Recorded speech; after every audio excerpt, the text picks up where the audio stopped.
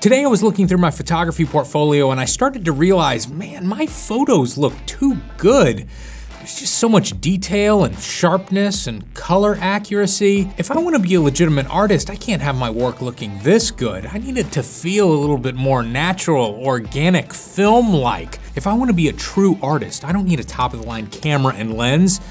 I need to make my own lens.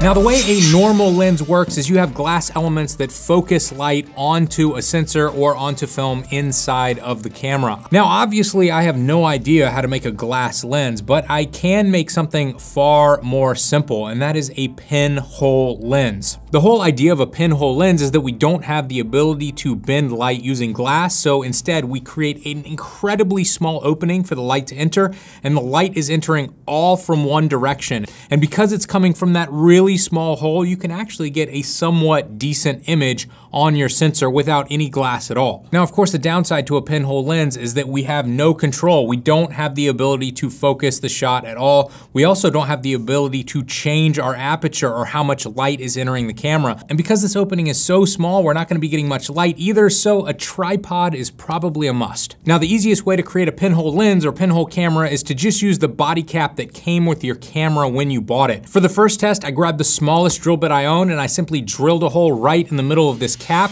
Here's what the footage looks like. All right, how do I look? A little blurry?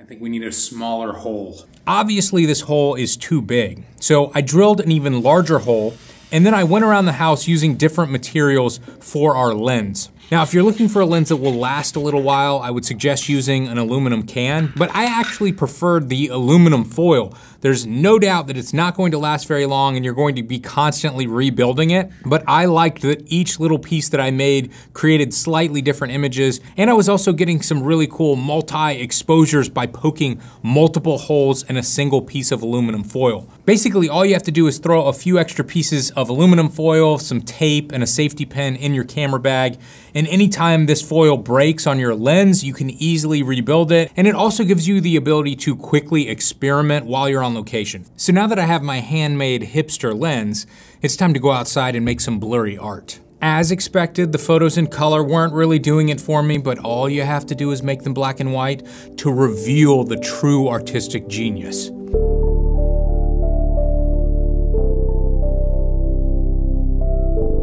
So I am just walking around the beach here, purposefully taking blurry shots. I'm not sure anything's really turning out that's worthwhile, but I'm having fun, and I think that's what matters. I've been here a million times before with super expensive cameras and lenses, but this time it feels like I'm making something handmade, you know? Feels a little bit more special, maybe. Now, I did this whole thing as kind of a joke, but honestly, when I went outside and I started shooting, I kind of enjoyed myself. Check out this crazy lens flare. If I just put my hand out here and kind of block the sunlight, it looks really cool.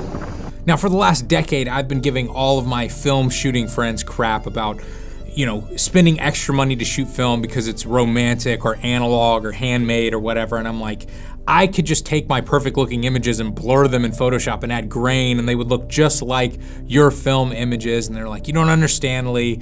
And I must admit, shooting with this lens has kind of brought out my inner hipster a little bit. It was exciting to see what shooting through Reynolds Wrap would actually do. Each image that I took was a little surprise. And then when I got back into Photoshop afterwards, I noticed even more detail. From a professional photography standpoint, there is no reason to do this, but you absolutely should. Because this little mod only takes 5 minutes and you might be really surprised with what a pinhole and a piece of aluminum foil can do for your photography.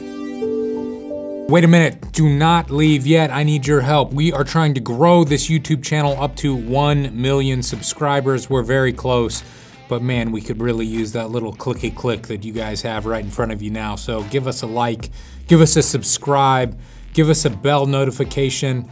don't even know if I've ever done that before, but you definitely should do that. Oh, and by the way, if you want to become a professional photographer like I am with my pinhole camera, head over to fstoppers.com/store. We have full link tutorials that we've done with much more legitimate photographers than myself. Check them out. I think you will enjoy them.